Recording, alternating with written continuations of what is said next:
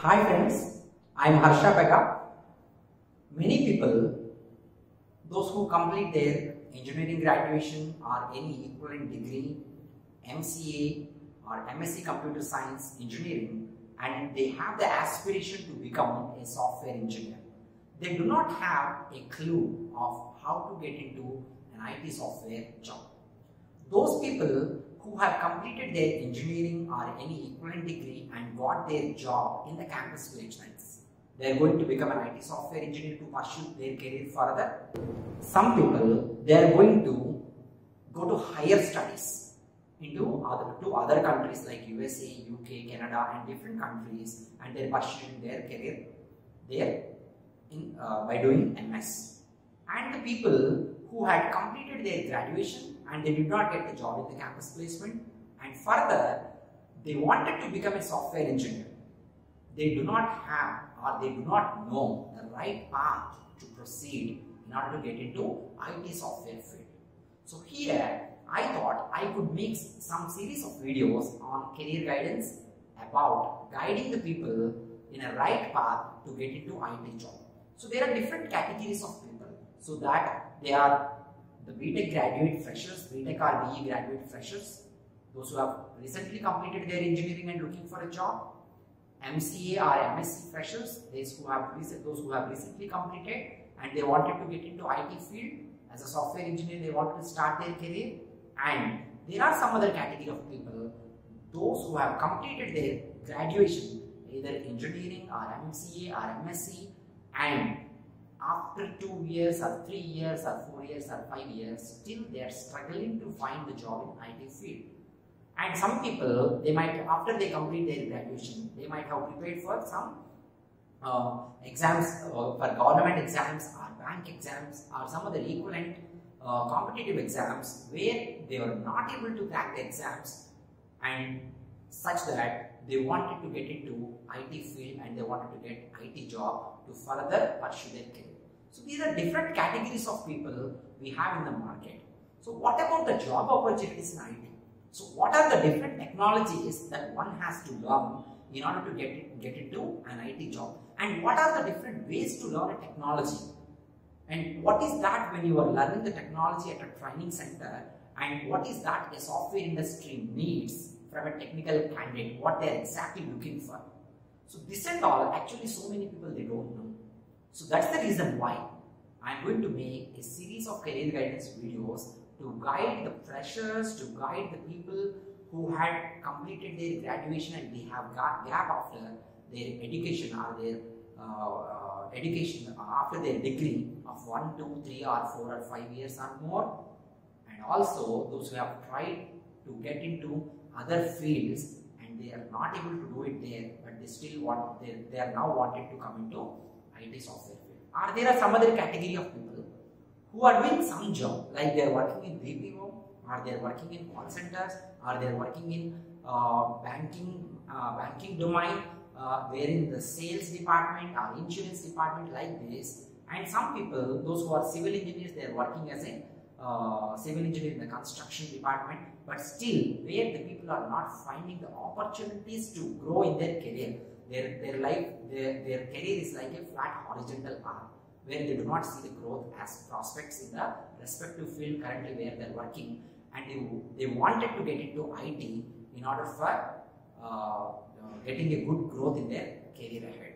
So these type of different categories of people are there in the market, those who are looking for opportunities in the IT field. Do we really have these many opportunities in software field to compensate different categories of people, those who are there in the market? Yes, of course, we do have so many opportunities in software industry. So the only industry in this world which has a lot of opportunities which we can explore and we can become a software engineer, and which has an exponential scope of growth that is being available only in the software industry. So you believe that in a software industry, 3 years, 2 years, 3 years experienced people also, they are getting the excellent salary packages. The packages you can't even believe, like 25 lakh rupees per year, like this. And you might have seen so many times in the news or somewhere, like a 10th standard student has been hired by Google by offering the CTC package of 2 crore rupees per annum.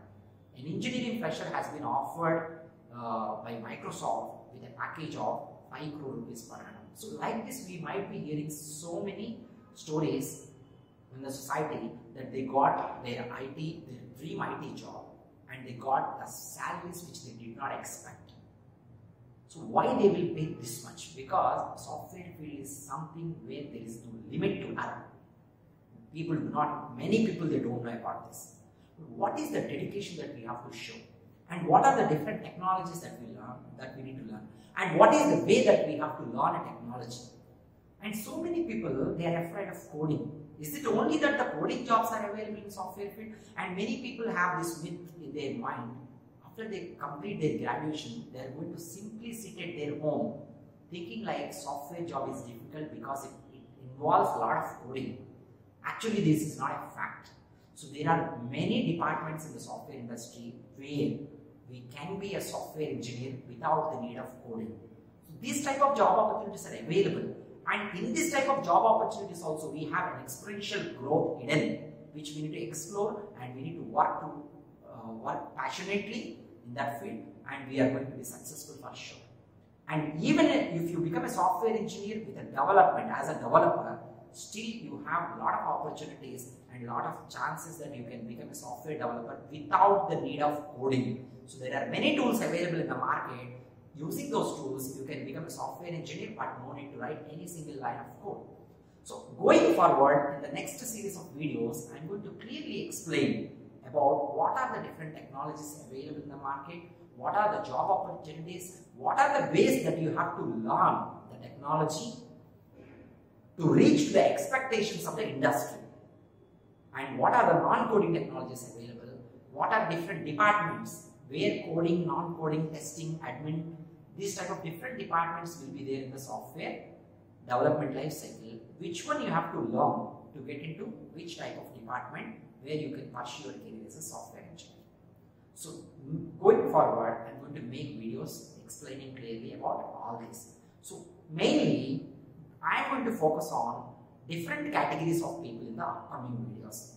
One is the people who start their career by joining into BTech, MCA or MSc Computer Science. BTech any branch, and MCA Master of Computer Science and Computer Science Applications, and MSc.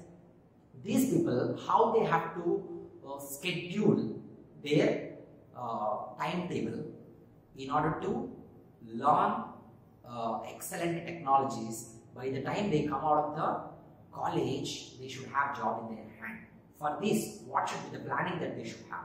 I'm going to explain this. This is one aspect. And the second one is those who have recently completed their engineering graduation, what are the different technologies that they have to start learning and how they can apply for the job, how they have to find out the job opportunities in the market, and how they have to present themselves in the interviews in order to get job as a fresher. This is second category of people, freshers from engineering or MCR, MSc.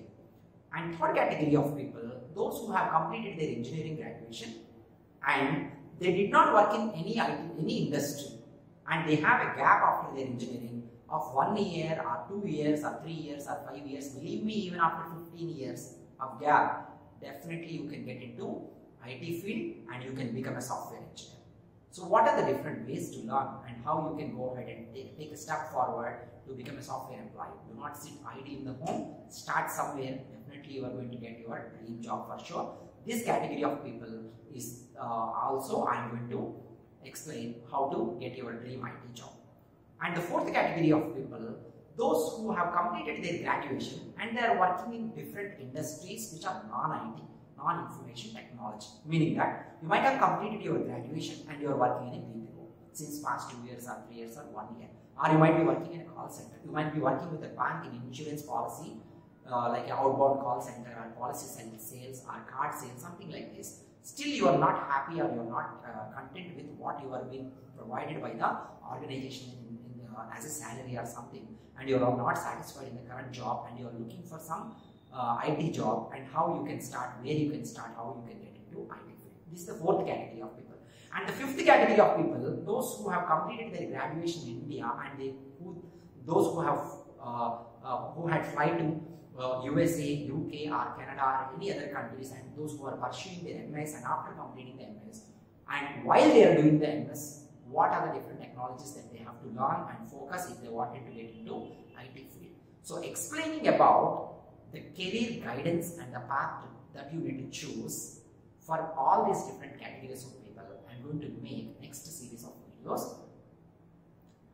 Follow my YouTube channel, subscribe to this channel, like this video if you can like the content, and be ready to get advised and to get guided to become successful in your career.